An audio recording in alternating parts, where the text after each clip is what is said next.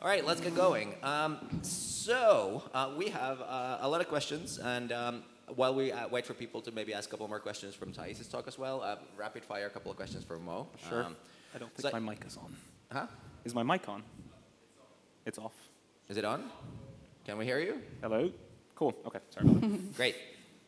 So I think there was some like confusion around the sort of actual technology of this implement the app on the web and on Sure. native. I'm assuming since you're using Expo, you're using React Native. Yep. But then there's also some people who are asking like, do these same rules apply when you use a PWA, or maybe if your app isn't a PWA, it's just like a standard website. Yeah. Yeah.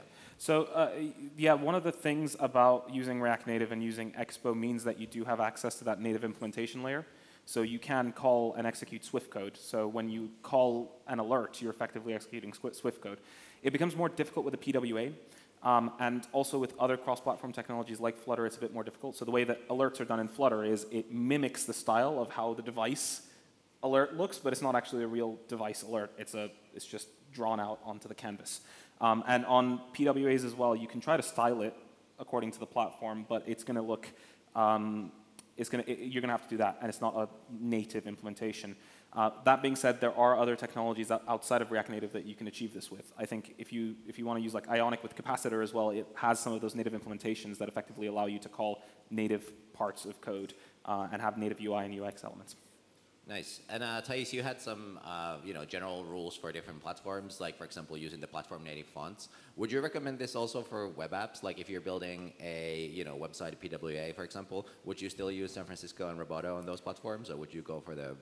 Yeah, well, in the web, I would say there's a bit more flexibility because the loading of fonts is done a bit easier, and I think that we have more resources on the web platforms in general. But the thing about the branding of digital products nowadays is that even if you have a custom font, it doesn't differ so much from these that we see as an example. Lots of designers actually really like San Francisco and Roberto. And even if you choose for something else like Inter as a type font, in essence, the message is going to come across the same. So if you do have to give way for performance, then go ahead and implement what is easiest and available. Maybe it's more available to have a Google font than your own that you made. So I would say, yeah, try to maybe enhance performance depending on the size of your application. Nice. There's kind of a related question here, which is, what do you think about PWAs in general, and do you think they will replace native in the future? And I think this is interesting because, the PWA capabilities are increasing, the browser capabilities are increasing. Safari just shipped, desktop apps for the on PWA. So, like, where do you think that is heading? Like, are native apps still going to be something that we'll be building? Well, to be honest, from an iOS perspective, I think they also have a very strong team, right? They revolutionized the idea of applications, and it might be hard to overwrite this. I'm not so sure about Android, because Android is more flexible. It seems a lot like what we experience on web, but that's not from a technical perspective. That's just from a designer's. So, interesting point on that. Does anyone here know who was the first person who ever came up with the concept of a PWA? No. It was Steve Jobs. Ironically, it was in the release of the first iPhone that this idea of web apps that sort of like run anywhere and have access to like Ajax frameworks at that point and Ajax APIs at that point, like that was an iPhone invention, and then they went down the App Store route to make native apps. Some of those restrictions are being removed as well. Like one of the biggest barriers for why you would choose a native app was to send notifications on iOS. You can now do that with PWAs. I think it still doesn't get the same look and feel, and that's going to be very difficult to get. I think it's going to be a while before we get that, and there's so much more that's expanding in the native layer that I think it's going to be a while. There's a bit of catch-up left to do. But I mean, that look and feel thing is interesting because, like, Thais' point was that you don't need to make apps look the same. You just need to make them, behave the same. And obviously, for mobile web, it's still someone with a trash fire from a, actual browser compatibility point of view, for example. So it's not necessarily easier to build, mobile web app that works perfectly. Exactly.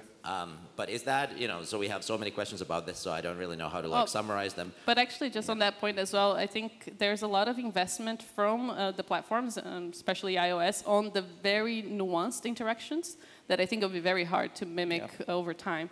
So there's so many details that you don't even notice, but like I changed from having an Android to an iOS, and it's just such a big difference. Like micro interactions, right? And they spend a lot of effort on that. So I wonder if they will be able to mimic with other types of technology. Yeah, and of course, then you have other platforms. We have this question here. I'm not sure if this is a real question, if people are trolling. In Finland, Nokia Symbian OS is very popular. Oh, yes, of course. I don't know what decade this question is coming from. Is there like a... Sent by Internet Explorer? Yes, yes. But do you have any design patterns Wow, for that's Nokia a very Symbian? good point. It even reminds me of BlackBerries. That was a thing. Yeah, to be honest, from my experience, no, we hardly think about it. And it even goes further from different browsers, right? It's very common to think about Chrome and everything working nicely in Chrome, like all the states and different interactions. And sometimes you just have to consider that even in Safari, it doesn't behave exactly as the same. And you have to cater for that or design that. So I don't think it's in designers' minds often, unless it's a challenge proposed by the business. Nice. There's one last sort of cross-platform question. This is really just clarifying a point Thijs you made on your guiding principle to typography. Like even if you have your brand typography, when you go on iOS and Android, your recommendation is that you should ignore the brand typography and go native. Yeah, and there are a couple of articles on Medium that you can find about this. They did the research to try to counter the points. Like, is it worth it actually going the extra mile to implement your brand's typography? And often the conclusion is, nah, not really. It's just, it might impact the performance of your application, and in essence, it can look very similar. The nuances of the font, unless you're using Comic Sans, which I highly doubt it, then you're probably okay with defaulting to the native platforms. Nice. Okay, let's jump into more process, sort of like higher level questions. So there's a question here. Some designers I've worked with have rejected design systems because they restrict creativity. How would you convince such designers to embrace systems? What do you think, Mo? How would you convince? You're the designer. How do we convince you? Yeah, that's true. Well, the problem is I work with design systems, so I'm already convinced. What I like to usually say, it's about you should be focusing on the experience and not the UI. Although UI is a big part of your end product and you do want to put some effort into that, I think the magic of the digital product is going to come from the steps that the user takes to get from A to B, or yeah, the little interactions. The design system is there to speed up some of the concepts and get you quicker into market. So I think there's a lot more benefits in regards to the efficiency and time spent. And the creativity really, when you have challenges and when you have boundaries, I think it's when we become more creative. Yeah. If you have a blank canvas, well, good luck, you know. And at least design systems provides you some guidance and rules. But it's important that they are available for you to know how to decide for things. Just having the component library and without much explanation or help from the design system team to know what to use when, it might feel limiting because you might think, oh, but I really wanted that thing. So yeah, the documentation and guidance side of things is what I think enhances the experience with design systems. Try to tell them, you know, we're not limiting you, we're giving you challenges to overcome. I mean, so this is my personal question, but one of the sort of difficulties in sort of with this process, I think, is especially when you're a super small team. Let's say you're one designer and one developer, or maybe that is even the same person, the designer and developer, right? And you yet don't really know what is it that you're building. You know, you're iterating this very much like you're building very much of an MVP. You know, you have a basic idea of what the feature is going to be. It's very hard to formalize, you know, what is it that the system is going to be. So this ties into a question here is, when is the right time to formalize a design system for a greenfield app? Like, would you always start from day one? You like when you open your Figma file, the first thing you do is you create your button base and your design tokens, or is there like a more sort of like a creative free flux sort of like process first that then gets sort of nailed down? I find it easier to start with a library. So I'm not going to start with the design system because the design system includes documentation guidelines. It's not just about the components. But I definitely look for maybe a more like headless design system that is available to me, so that I don't have to recreate those buttons. And because it feels like every time I'm having to make new inputs again or come up with new checkboxes again, like it's been done before. I just need to represent a checkbox. So it's easier if you do start. And for the times, for example, personally, when I didn't start with the library, then you're 50 screens down the line, and you need to change that one thing in all those 50s. Yeah. And yes, you have to select them all again, change it one by one. So much easier if it's done at the source. Mm-hmm. I think the way that I've started, and I think this worked really well, was you start from completely like base level wireframes, and you start with no UI in it, just UX. You focus on the UX. You'll start to see the patterns, and then the components naturally bubble up from that. I think it's worthwhile starting with design tokens, though, yep. Just for that refactoring that will inevitably come. It's naturally going to come. So you start that, you use a headless UI library, add some design tokens into it, and then you're kind of set in a nice space with a greenfield application to be able to build and iterate on it onwards. Yeah, I mean, I guess like once it lands to the developer's desk, even if it's the same person, you know, at some point you go, oh, I already have a button. I don't want to implement another button. You know, there needs to be some rules around how that works. So how many buttons is acceptable? If you have a code base and it has different button components, like when do you draw the line and go, you people are out of line? Well, from the code base, I'm not sure. How many different props can you have for a variance of a button? Yeah. Every single additional prop is an added level of complexity for development, for design, and also for the user. Like you're adding more cognitive load to what they recognize as a button. I usually try to push back on this quite heavily. It's a personal opinion. I think you should limit the variance. But yeah, no, I agree. And Figma is also evolving to thinking very much components-like, and we end up having the same loads of variants to represent that one element, just because you want to give all the options that you could have when designing a new interface.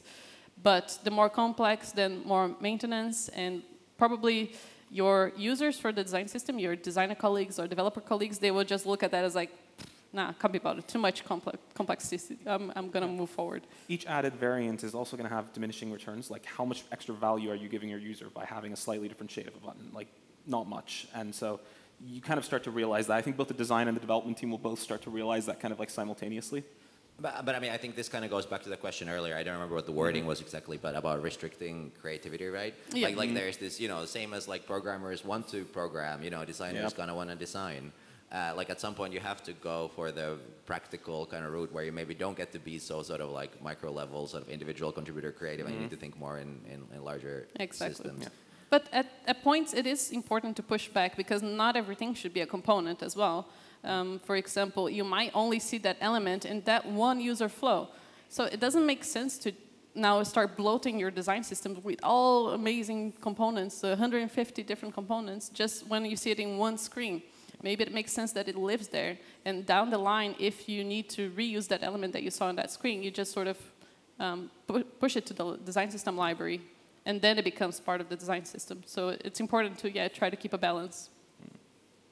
Nice. All right, let's jump into some different questions for a while. So here's a question about the design tokens community group file format. Are you both familiar with this? Yes. Any thoughts?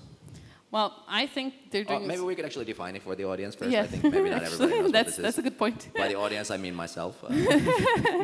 WC3 work group is getting together, and these are like designers and developers that are leads in the industry, coming up with, okay, what is design tokens and how should the format look like? And in essence, it should be a JSON file, but with a certain structure that can be understood by all different technologies. And that's a very light way to put it, right? Would you? I think so, yeah. And one of the nice things about it is it's very like agnostic to like tech or design. Like it's got types in it, and the types are sort of like very abstract concepts. And I think it's the right step to take. Like Style Dictionary in some capacity has been filling in that gap. Yep. And I think this is the natural, like, evolving. I think it needs to be standardized. If we have so many different platforms that we target, it just makes sense. The way I like to see design tokens is just this common language, really, between design and development.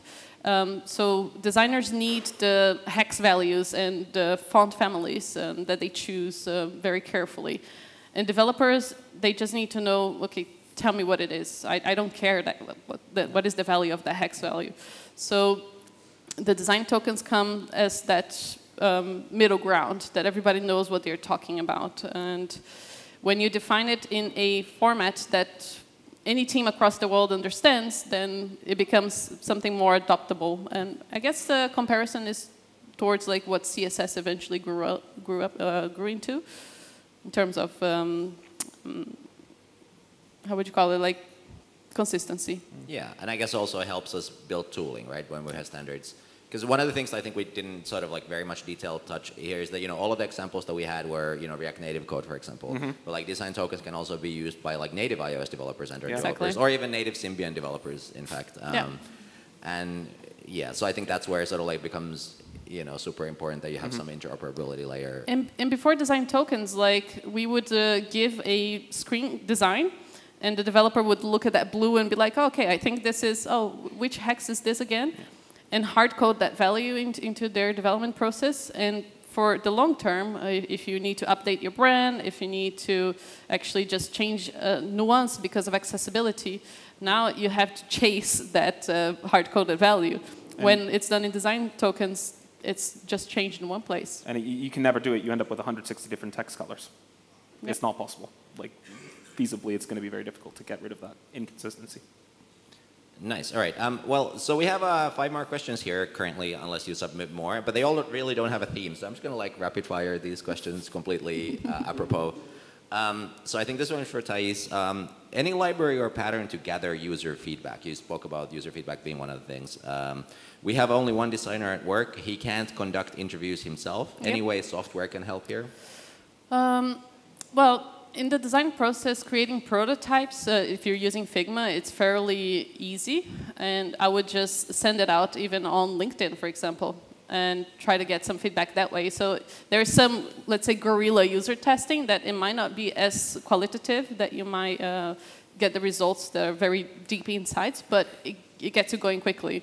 And actually, even with the LinkedIn example, you've probably seen it if you have a couple of designers that you follow.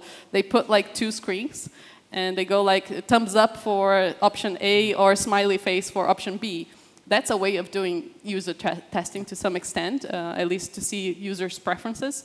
So I think, yeah, you can just Google for like guerrilla user testing, and that will help you with some ideas on how to be quick. And of course, if you're in an environment of a good user testing infrastructure with proper researchers that set up like a calendar and a program for your application, then it's great. But the reality of most small teams is just put it in the hands even of your parents, say, and see how they behave. It's always good to, because it's hard, it's easy for us to fall in the trap thinking that we are the user, and so we end up imposing our own preferences in the application, and it's much better when you actually get to see people who never saw it interact with it. Yeah, I mean, I would inject my own opinion here. I'm not a designer, but I've worked with, you know, various sizes of teams. If your designer doesn't have time to talk to users, interact with users, gather research, they're probably focusing on the wrong thing. Like, obviously, there's many workplaces in which design is underfunded. You know, like you have 1 designer to 10 developers, and all they need to do is churn out, you know, UI. But like that is the heart of what a designer does, right? And what the whole team should be doing. So if your designer doesn't have time to, you know, talk to users, and the question here was, can any software help? Well, maybe, but the developer can also help. The developers can talk to the users. You know, like if your organization is set up in a way that you as developers are not talking to your users, I think that is an organizational problem that you should probably look into. Even in the consulting business, just to reiterate and push on this point, one of the key factors that we look up about the health of a project is how many times every other week we're getting user feedback. So in our sprints, if we're not getting consistent user feedback, and that can be collected by the dev, it can be collected by a product person, then there's a high chance of failure for that project. And we've seen this time and time again. So it's so vital for devs or for designers. Nice. All right, let's do a couple of quick ones. Oh, more questions coming in. That's nice. Where did they go? Oh, well, this one is fun for Mo. Actually, I wondered about this. So at your first slide, you showed the number, how many colors are, for example, used at Stripe or Amazon. How do you collect that? That one has actually been published in a blog article by Adam Wanthan, who's the creator of Tailwind. So all credits to him. That was from his blog article. Nice. All right. Quick yes, no, I don't know question. Is there a plugin like this Figma token sort of sync thing for Marvel or other tools? I haven't seen anything. We don't know. Couple of accessibility questions popping up here. So for Thais, accessibility in design systems, thoughts? And then there's a related question, is it possible to enforce accessibility rules across platforms via universal design systems? If anything, I think that there is another argument for having design systems is that you can then implement accessibility rules from the base, so on your foundation of your application. Because, for example, in web, when you define a button with accessibility requirements that the coded piece already requires an alt text, an alt text to make it accessible, for example, or that your mobile components also include that specific interaction. When it's baked in the design system, the end products will be accessible to an extent. So I definitely think it's possible, and it should be part of the process of creating new components to have the accessibility requirements done and documented as well, which is often overlooked because there's not enough time. So classical problem, but definitely it's the future as well. I think we need to be more inclusive to all sorts of challenges that people face in their different devices. What do you think, Mo, about? Nothing more to add to that. I think it was very comprehensive. Yeah. I mean, I'll inject here saying that the most sort of impactful accessibility practice that I have built is basically just starting a component library with a headless component library that already supports, accessibility out of the box. Yep. Something like Radix UI, React Aria, the similar ones. Yeah. ShashCD, no, what is it? ShashCN, whatever. I'm not sure. There's tons of these, but the whole idea here is that basically, you can only really build your components accessibility first. It kind of guides you to the pit of success. So. Yeah, and also design tokens, again, for the win, because a lot of the accessibility issues are to do with color contrasts. And if these colors that are needed in the application are done in tokens format, and you encounter those accessibility issues down the line, you can always revert it back, change it in that one place, and you get your application, again, in a good state for accessibility. There's some really great profilers for Android where you open up an app and it generates a report on how well your color scheme is for accessibility reasons. So would recommend looking at that as a starting point if you want to go down that route as well for colors specifically. Yeah, I mean, we've had great accessibility talks at React Finland before, so if you go the past years on YouTube, I think you'll be able to find those there.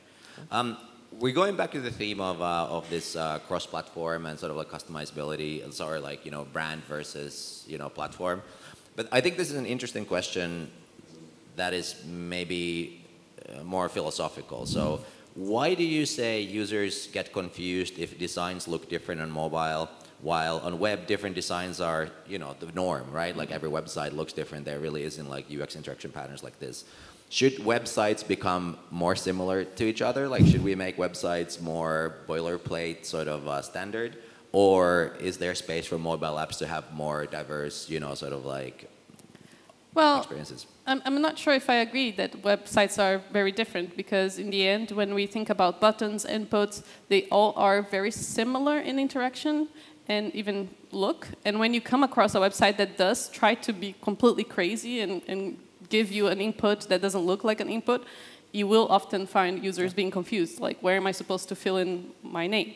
It doesn't look like it's a box I should be typing in. So I think user confusion in terms of what's available or what you can do on web, because there is so much flexibility of what you can visually make it different in web.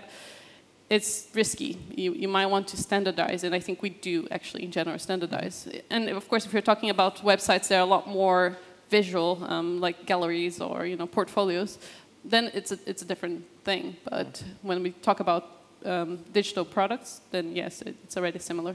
Yeah, I think there's also something really interesting about the way you use your phone, because your phone you multitask by switching between apps, and you basically want the UI controls kind of be in the place so your thumb memory sort of finds them. Especially on iOS, this is highly pronounced, right? Where the UI controls are always in the same part of the screen. So I think there's also something about the way people use websites. They're in different headspace or different context when they use a different website. When I'm on Amazon or Spotify, I have a highly different mindset. Whereas an app, I'm flipping through phone, I'm flipping through 30 apps a second, to basically always end up on Twitter at the end. Anyway. All right, let's do a final question. So this is from a developer point of view. We are currently implementing a design system. The offering's ready to go. I'm not really sure, regardless front-end frameworks. But I think the question is it is really hard to promote within developers. So I guess like, you know, design system, you know, like actually like cascading this into the organization. Any comments, any tips? I think if you create a nice pipeline out of it and create nice processes for it, it actually takes weight off of developers and lets developers develop things that are interesting to them. Like you don't want to get design requests and slight modifications for like UI components, and you want to have a language by which you can say, I want a button here. Okay, we already have a button. Let's just do it. And like, let's implement it in this specific way if you've already got a UI library defined. Or the colors are defined and you don't have to spend time trying to figure out what color the designer means that you need to use. I think it's a mental burden off the head of the developer. So I think if it's implemented correctly, if there's the right automation set into place, it's actually quite powerful for developers. But I guess the question is that, you know, you have all of this, and yet those pesky developers aren't biting. You know, like how do you actually communicate this? Like have you ever seen a successful deployment of a design system by Fiat where you just basically tell people you use this, or, you know? I don't think I've seen it like that. But from my experience, it was also about the end customer. So especially if you're handling B2B kind of products, it's really tough not to have the design system in place. Because normally you're developing something that looks a certain way, but when it's implemented in your customer's scenario, in the business that you're selling it to, they need to implement their brand on top of your product. And yeah, you're asking them to either refactor everything so they can actually change that blue or change that typography, or you provide them with a very simple set of design tokens and components that can be readjusted as they're implementing the product. So in the scenario of a B2B, you kind of like have no alternative but to have a design system when working with white label applications. And I would say also the design and development handover. It's much easier to get a Figma file that you can just select elements on that page, and you know that that's a button that also is equivalent to a button that exists in code. So you don't have to rethink the logic behind that button, and you can think about the logic of the application instead. Cool. I think that, I mean, we do have time because we are a bit early, but we are out of questions. So I think we'll let people to enjoy an extra long coffee break. Mo, there's a request for you. Can you please share the GitHub repo for the demo? Yes. So a friend of mine has actually created some of this. Her name is Deb Ornalis. I'll share that maybe on Slack with everyone. She's got a starter repo. It doesn't convert to Tailwind, but it converts to CSS. So it's just for a normal web app, but it should give you an idea of what you need to set up. So I'll just share that. All right, well, let's all give big thanks to Mo and Thais. Thank you.